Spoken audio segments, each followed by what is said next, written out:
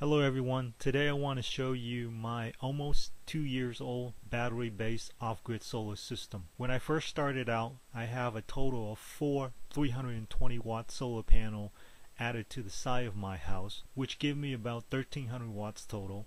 This was strictly used to power my electric water heaters, and this was going directly from the solar panels into my water heater. You can check out my previous video if you want to see that video. Later on, I added a total of 20 280 watts solar panel, giving me another extra 5.6 kilowatt of power. Today I'll be doing an overview of my entire system. The solar to water heater directly system works so well that in the summertime I overproduce. By 9 to 10 a.m. in the morning the system has already get to full temperature, so the system would just shut off and the solar is just going to waste.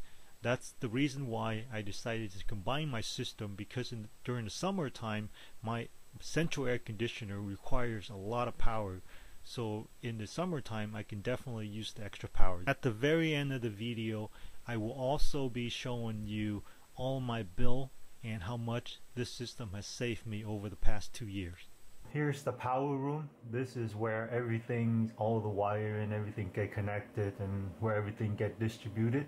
Let's go over all of the major components. So from the top here, we'll start with this one. This is a pure sine wave reliable electric inverter, and this is actually a 60 volt rated 60 volt inverter, 3500 watts.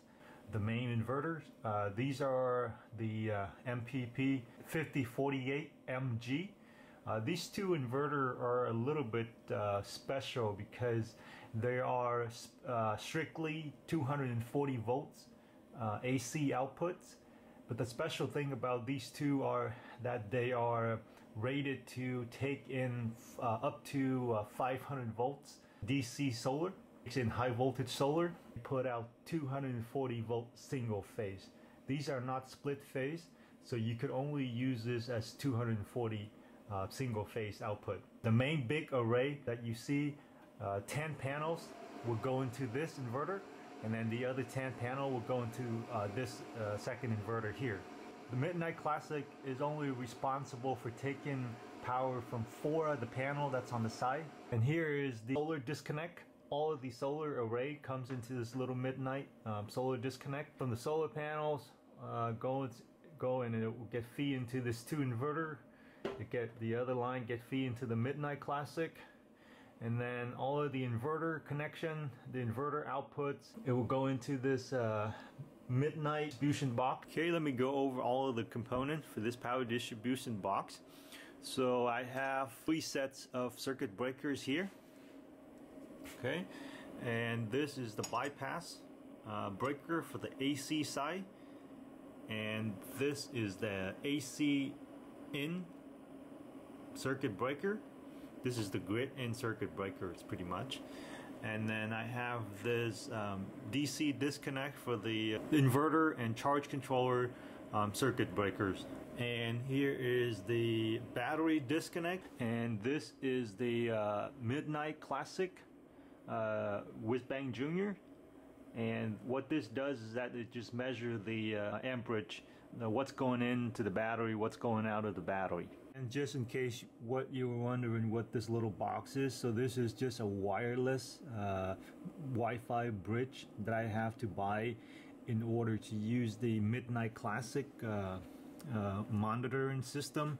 So I have a Whiz Bang Jr. installed with the Midnite Classic to monitor this over the internet. This is all the wire coming from the power distribution box, get routed, go into the battery box. And on the side of my battery box I have built this little disconnects box, and this is the master manual disconnect switch out of a Nissan Leaf battery. I also have a little battery meter right here. This can give me roughly the state of charge. Right now it's at 59%, or it can give me voltage, 60.8 volts right now. Okay, there is inside the battery disconnect box. I have 3 sets of battery. So that's why each one of them is going through a 200 amps fuse, and these are salvage parts out of the electric vehicle. So I have 3 sets of fuse. This is the negative side. Everything get grounded and go together, and then the positive side was the one that go to the fuse, and then all get tied up together up here, and then go into the master manual switch, disconnect switch. Here's my battery box. Currently it's sitting in a 48 by 40 by 18 inch flammable metal cabinets. This is my lithium battery bank. 12 Chevy Volt Gen 2 16 cells modules. Each module rated 58 volt nominal, fully charged to about 65.5 volt if you charge them to 4.1 volt per cell. But with my charge controller I can only max out at 64 volt. Therefore I only charge the battery to 4 volt per cell, which is perfectly fine because that will extend the life of these batteries. Each module are 3.1 kilowatts hour, giving me a total of 37.2 kilowatts hour battery storage. So let's talk about the saving, but first I want to address that I think many of us already understand that a off-grid system will actually probably most likely will never pay itself off, or will never pay itself up in time to make it worth it. I already knew about this before I installed all of this off-grid system, but anyway I still want to go over the numbers. If you take a look to the right where it says solar install costs, 24 the used panel, and then the labors to install the panels, the inverter, the charge controller, the wires, I installed them myself. So there is no labor cost in those, but I did have someone came over to install the solar panel onto the roof itself. All of that total costs, and then the battery costs and the miscellaneous stuff. My system, I would say roughly costs about $14,000, which I think it's very cheap for the size of the system and for a battery-based system, especially a lithium battery-based system. It is still $14,000. Sound like it's a lot, but in an off-grid solar system currently, that I believe that number is still very cheap compared to other systems. So I installed my system around the end of May 2018. So if you look to the left, I have my electric bill starting from 2017.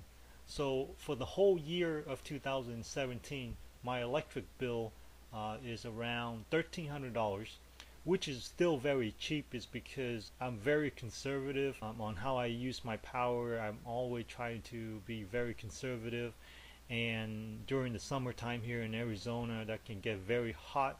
I still only set my my temperatures for my air conditioner around 81 or 82, even 82 degrees. Anything lower than that, then you're going to start paying in arms and legs for your electric bill. 81, 82 is not a very comfortable number. You want to be at about 78, 77, 78 is the comfortable number. But most of us here in Arizona, if we want to be conservative in using power, we have to set our thermostat as about 81. Looking into the second portion of the 2018, let's say June 2018, if you compare June 2018, which is my bill is $137, if you look at June 2017, you see it's $194. So there is a pretty big difference there. And if you keep going, you see it start dropping all the way down to winter.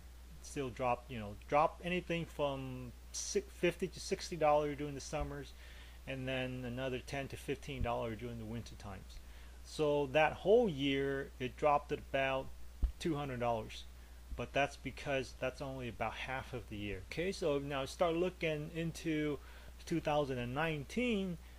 You see there's another big difference. So now the difference is about $550 per year, which still doesn't seem like much. I got rid of my natural gas. So my house have natural gas for the water heaters, and then for the central heater as well. So finally I got rid of the gas, because if you know, for the gas, it's natural gas is very cheap, but here they still charge you a service fee. So even though you only might use like $10 of gas, but they still charge you a $20 flat rate service fee. And I don't know how much it has gone up ever since, but before it was minimum $30 a month even if you don't use any gas. Okay, and then I just give it an average of, let's say, $45 a month, but normally it's a lot more than that. In the winter time we can go up to, like, you know, $70-$80, sometimes even $100 if we use a lot of hot waters and heating. So I just estimate it to be a saving of about $550-$600 a year, but I think realistically it's a lot more than that. All these numbers, I'm also very conservative with all this estimate. The saving from the grid is another about $500 to $600 a year. Now this does not account for my mini split air conditioner, which I added in my garage. So I work in my garage a lot now, taking batteries apart and stuff like that. So in the summer times I run that air conditioner 12,000 BTU.